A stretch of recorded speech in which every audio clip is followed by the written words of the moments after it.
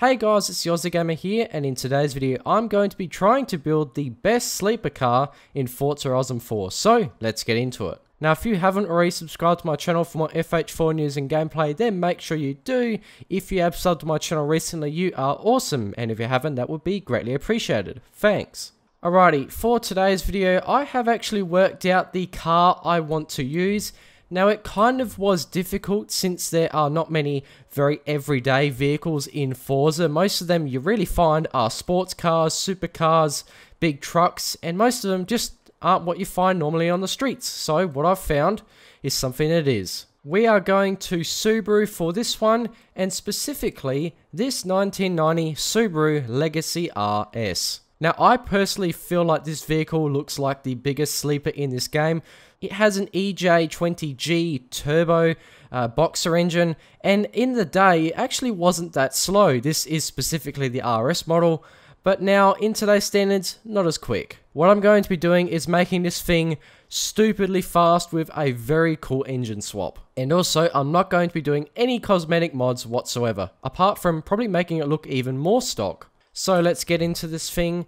Now when I was talking about getting it more stock, there are actual body mods I can do that make it look even more plain. Let me show you. So for the front bumper, we have some fog lights at the bottom, but we can actually change it so there are none whatsoever. And actually, no chrome, as you can see right here, which I think makes it look a bit more plain. When we come back to the wings, we can see that we can actually completely remove it, which looks like the standard Legacy. We can't do anything with the side skirts because it adds some mud flaps, and that is less than stock, makes it look like a rally car. And so with the hoods, we get these spotlights and other things as well, like a vent on the top and also an aerial. So for visual mods, that is what I'm doing. Now for engine swaps, you'll be able to see the insane stuff we can do. So stock, this thing has 162 kilowatt, 270 newton meters of torque, so not the fastest but not the slowest. It's also full-time all-wheel drive with that rally pedigree. What I'm going to be looking at is a better engine, obviously.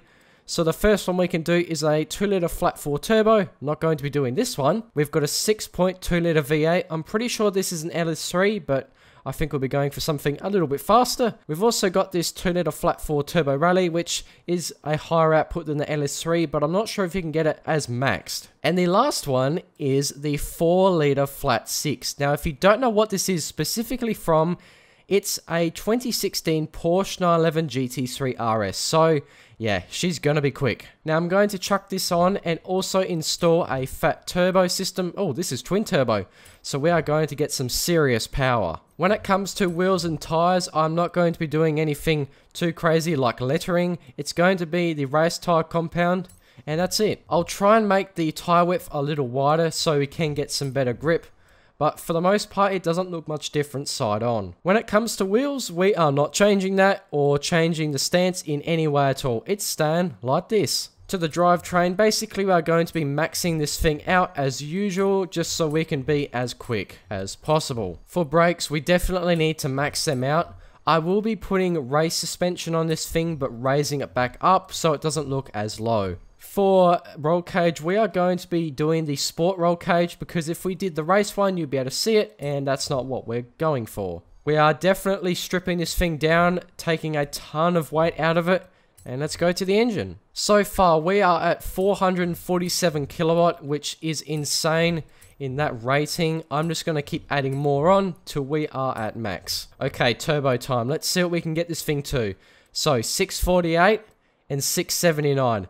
Oh god, and we still got the intercooler to do. What's that going to be at? 716 kilowatt and 855 newton meters of torque. Okay, that's a fair bit of engine for this vehicle. And that is also that amount in horsepower. Yeah, for this car, quite good. Alrighty, we will apply these in and do some tuning. I'm going to see what we can do for gearing wise. Maybe we can make it a bit faster. It's usually 374. Maybe let's see if we can go higher. Maybe I'll try this. Will this work? Oh no, so basically we want it at the max of the graph we can see in the bottom right, and that should be good. Oh, we can actually get a little bit more out of it. Where can we go before diminishing returns? Okay, so it seems like right there is the best we can get out of it in this current form. So 0 to 100 in 2.36 seconds, and the top speed is 394 kilometers an hour, and that is that amount in miles an hour. Alignment wise, we're not really going to change too much. We are going to actually heighten the springs back up. Maybe around there. We'll see if that looks good, and if it doesn't, we'll go back to it. Damping wise, brakes, not going to do much, 105%, and actually I'm going to put the bias to the rear a little bit, 65%. There we go. So I'm going to apply this, and I'll see if I can actually do anything in the paint shop. Now right now, this thing looks pretty damn plain, and I'm guessing any other color will actually make it look a bit more special. So we're going to have to keep it white or grey. Okay, so yeah, this grey actually makes it a little more unique, so I think we're going to stick with the stock white. I'm also not going to tint the windows or anything because it gives it a bit of a better look, and we don't want that. Alrighty, since we have done everything we want to this car, let's take it out for a spin and see how crazy it is. So here is my creation. That is pretty much the ultimate sleeper. Now, if you think there is a better car to make a sleeper in the game, put it down in the comments. I'd like to see what it is, because I looked through the catalogue of cars and I thought this was the best. Now let's give this thing a rev and hear what it sounds like first off. Oh boy, if I heard this thing in real life, I think I'd slightly crap myself. Well, I might as well just floor it into Edinburgh and see how this thing goes, see how silly this looks.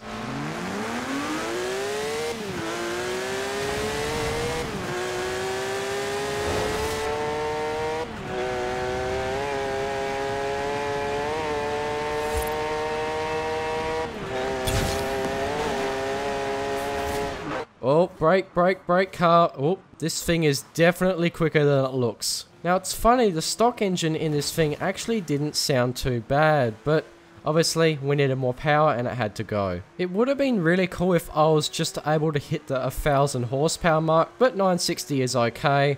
But we'll live with that since this car obviously looks like this. Well, I think it's time to try a top speed run to see how fast this thing is, because in the tuning it could be incorrect. We'll see if we can get any higher. So the magical number we are looking for is 394. Hopefully we can do it, but we'll see if we can't. Also, this way especially isn't as good as coming the other way back, so we won't be able to reach an as good speed, but I'll give it a try later. I'm just wondering if the drag coefficient of this thing is going to hinder its top speed, but we'll have to see. Well, we are nearing 380. I have to lift off around this corner. Oh, this thing doesn't handle very well. Oh god. Well, since we can't get a higher top speed than that on that route, I'm going to try it coming back down. So, let's give it a shot. Wow, this thing doesn't sound too bad in the tunnel either.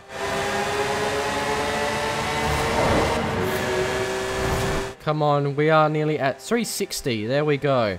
Alright, 370. Come on, what can we do now? 380? Yes, we can. Come on, downhill section. 387, 388.